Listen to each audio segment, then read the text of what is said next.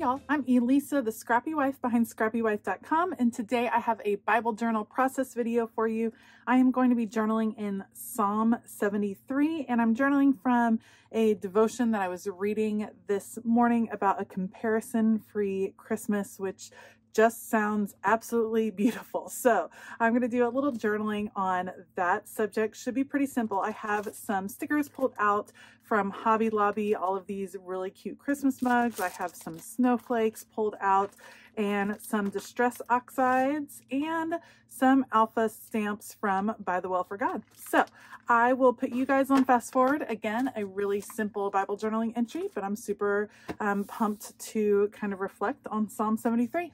All right, I will link everything that I end up using down below. Otherwise, let's go. All right, so I'm going to start with the background on this page, and I'm going to use two different Distress Oxide inks. First, the old paper, and then I think the dark green is called Rustic Wilderness. So the old paper ended up being a little bit more yellow than I originally thought, but the cool thing is with the Distress Oxides, once you blend another ink in with it, it kind of brings out the tones you're looking for. So you can see I'm going heavier towards the bottom and the sides, lightening it up in the middle, and I sped this up obviously a whole lot just so you wouldn't have to watch me blend forever, but I tend to start off the page and then blending onto the page just so it gives a softer look. And as soon as I introduced that Rustic Wilderness, it very much toned down the old paper, and I loved the combination. And then I just gently went over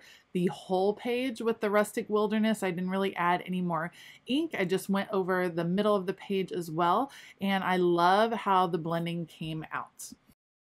This is going to end up being a really simple page because I'm mostly using stickers and these snowflake paper pieces that I purchased, and I think it's actually perfectly fitting that this is a very simple page as we go into Advent season and as we go into the Christmas holiday where everything gets crazy. And I know that we are going to see some fantastic Advent projects shared and some amazing Christmas decor and things that are overwhelming on our social media. And I know that I am very prone to comparison and comparing what my family's doing, comparing what is happening with my channel, just comparing all of the things. And in that comparison, I definitely lose out on some of the joy of the season. And so that's why I picked up this devotional. I didn't pick it up. It's from the Bible app, and I'll try to link it below if I can. And it's just a 4-day little devotional about a comparison-free Christmas. And that is my hope this year,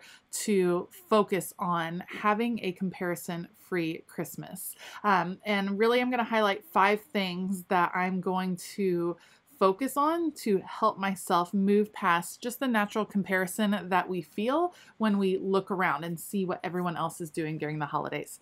So these snowflakes you don't see on camera, but they do have a little bit of glitter to them, which I absolutely love.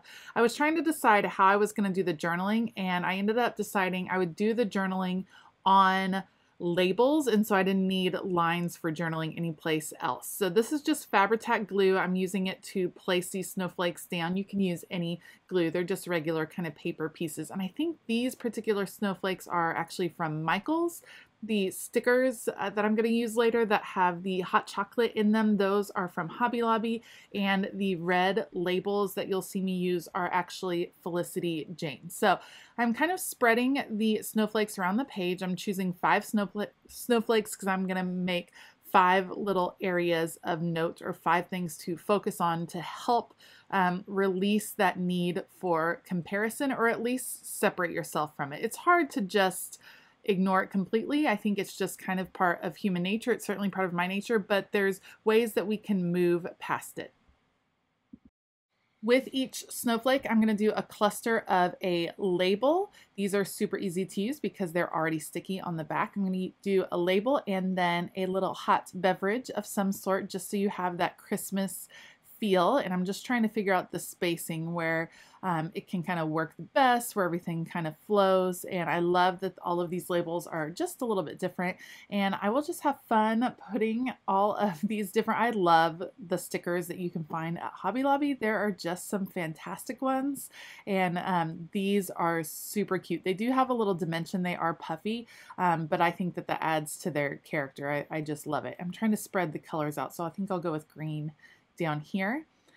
And then you know what, guys, that's it for the decorative part. Now I'm just gonna fill in, I'll speed this up. So what I wanted to focus on for comparison-free Christmas is this psalm. Psalm 73 is a psalm of Asaph, and he is looking out the window and he's comparing his life, and he sees all these wicked people that are celebrating, that are having all these great things happen to them, and he's lamenting that, and he's comparing his life to others. But in the end of that psalm, he turns to worship. And so that's what I wanted to focus on, really finding your strength in worship, being present over finding perfection.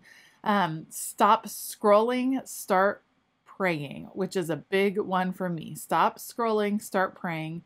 Feel the feels. Allow yourself to feel all of the emotions that come with this holiday season, which are joy and happiness, but also sometimes sadness and grief. And then tell the true story, meaning focus on your true story of authenticity, but tell the true story of what Christmas is about, really focusing on that. Like I said, a super simple Bible journaling entry. If you liked this video, please give it a thumbs up and consider hitting that subscribe button as well as the bell notification button. I will link the supplies that I can down in the description box below. I hope that you have a fabulous day, and as always, keep it creative.